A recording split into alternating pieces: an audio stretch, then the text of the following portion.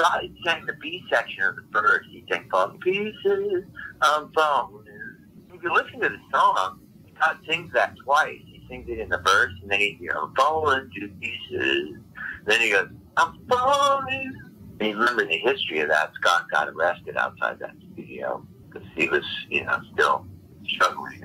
And obviously the thing that took his life in the end. But Scott got arrested while in the middle of recording Contraband while we were trying to make the record.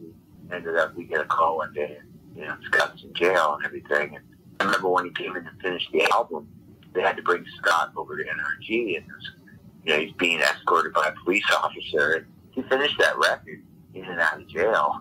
Wow. We made a pact, like, we're going to go back out on the road. We can't do it like we used to do it, All die or whatever. Obviously, Scott did pass away because of those demons.